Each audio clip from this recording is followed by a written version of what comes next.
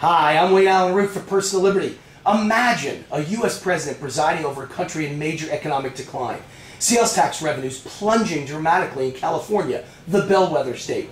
Unemployment worse every month, including 9 of 10 battleground states. Help wanted ads down dramatically. Petroleum sales, the foundation of our economy, sinking like a rock. GDP, anemic. The real estate crash, worse than the peak of the Great Depression. 40% of the net assets of the average American gone. Prices for food and gas skyrocketing. And suicides going up so fast, they now outnumber deaths from car accident. Imagine that. It's unthinkable. Now throw in a Middle East in flames. The first U.S. ambassador murdered in over 30 years. Rioting and violence towards America in virtually every Middle East country. And Muslims burning with hatred for America as a direct result of the policies of appeasement and apology of the incumbent U.S. president. Now imagine, in the face of all of that, the mainstream media claiming things are getting better, refusing to challenge the president when he repeats over and over again the lie that we are in recovery, and viciously attacking the presidential challenger for daring to criticize the incumbent president with all of this going on. You'd be insane to picture that set of circumstances, right? Could never happen. Sadly, it's happening right now. Hollywood executives would laugh if I ever brought them this movie script.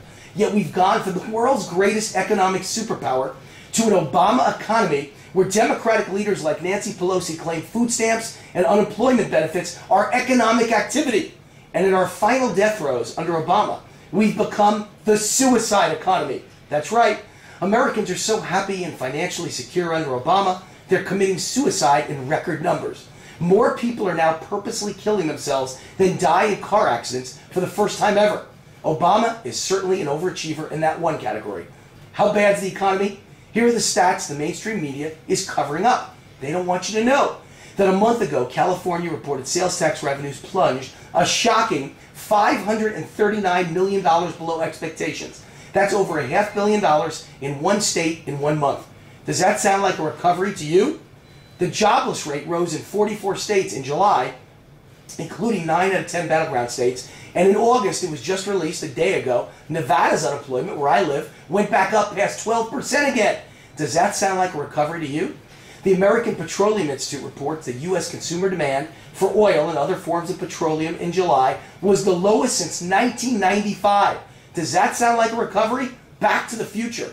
The labor force participation rate for all workers is the lowest since 1981, but for men, it's the lowest in over half a century since 1948. Obama's campaign slogan is forward. When it comes to jobs, we're heading 55 years backward. Does that sound like a recovery to you? Help wanted ads have collapsed in back-to-back months, July, August, to the lowest level since the Lehman Brothers financial disaster. Does that sound like a recovery to you? And the final sobering stat is that 37,000 Americans are now committing suicide annually under Obama. More than die in car accidents for the first time ever. Does that sound like a recovery? And what does the mainstream media do in the face of all these facts? They not only bury them, but they've come out of the closet about their love and adoration for Obama. The media is openly working in unison to destroy Mitt Romney and ensure Obama's re-election. Such overtly biased media propaganda is something you'd expect in Cuba or Venezuela or Putin's Russia, but not in America. Rather than the media reporting on the Obama-created economic disaster facing Americans right now, it makes the #1 news story a so-called secret tape with Mitt Romney honestly saying that the 47% of Americans who pay no taxes but collect checks from government are certainly less likely to vote for the candidate that wants to cut government and cut spending. That's it. That's what he said. At the same time, there's a complete media blackout on Obama's secret tape where he admits to supporting income redistribution. For those of you unfamiliar with the definition, that's socialism. This is an admission that should truly frighten all Americans, and the media won't cover it. The fact that people collecting government checks don't want the checks to be reduced is not a revelation.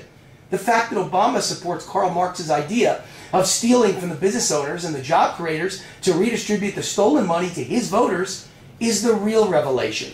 This is Obama's re-election plan. There it is in a nutshell.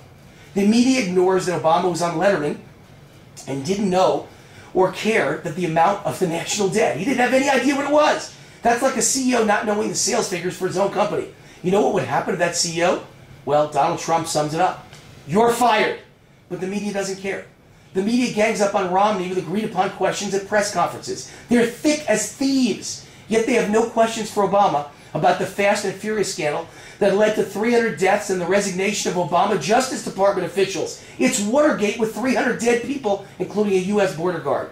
They gang up on Romney for daring to question the U.S. policy in the Middle East or daring to criticize Obama's apology while our citizens were being murdered by angry Muslim mobs. Yet the media refuses to ask Obama why he did nothing about a possible attack on the U.S. Embassy in Libya, although he'd been warned about it 3 days before. Or why he's the last guy in the entire White House to know it was a planned terrorist attack. The media is clearly afraid. The truth might hurt their beloved Obama. They should be ashamed. Never has the media been so biased, one-sided, or obvious in their support of a candidate. It is embarrassing, it is sickening, it is disgusting. The fix is in.